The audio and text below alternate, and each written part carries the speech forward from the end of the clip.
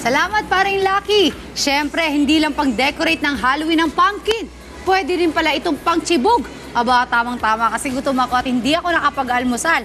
At para magkaroon tayo ng maraming idea para dyan, makakasama natin si Mr. Arman Lorenzo from Sugarleaf. Hello, sir. Good morning po. Magandang umaga, Ipin. Good morning po.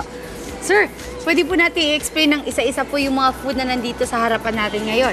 Okay, we have here a quiche. This is a French quiche na ginamitan natin, of course, ng pumpkin, yogurt, organic egg.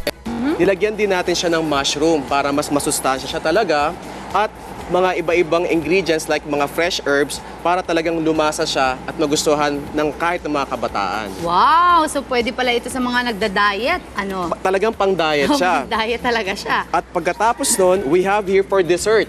So we have here for dessert, this is a pumpkin pie na ginamitan din natin ng fresh milk, yogurt, of course, pumpkin, at ito ay non-bake.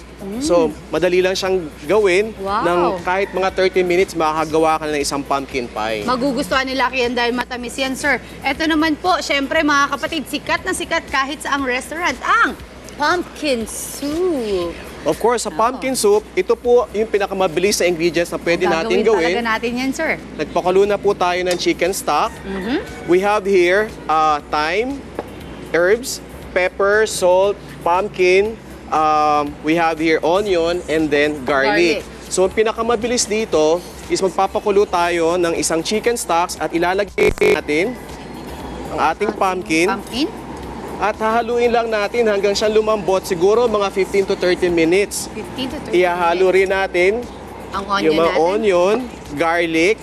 Isama na rin natin yung, kung meron kayong mga onion leeks, mas okay. Okay. Tapos i-dash natin siya ng salt. Okay. Pepper as well. Yun. At pabayaan lang natin siyang kumulo hanggang lumambot siya. And after that, ito na po ang ating finished product. At ang finished product, Ito na. eto na. Titikman na natin. I'm so excited. Pero, hindi magpapahuli ang partner ko. Kaya, ayun na siya. Ayun na siya. Okay. May sarili na akong pinggan. May sarili na yung matamis. Talagang ready. Eto yung matamis. Yan, akin yan. Pwede bang di na ako gumamit nito? Diyan ako Pwede na. kumain. Dumiretso ka na rito, Lucky. Thank you, sir. Tikman natin. Ano po tawag dito ulit? Pumpkin pie. Pumpkin pie. Oh. Ayan, mga kapatid, habang nagtitikiman kami at habang sarap na sarap si Lucky sa matamis na pumpkin cake, ayan, magbabalik po siyempre ang Good Morning Club. Anak ng kalabasa. Anak ng kalabasa talaga. Nalo.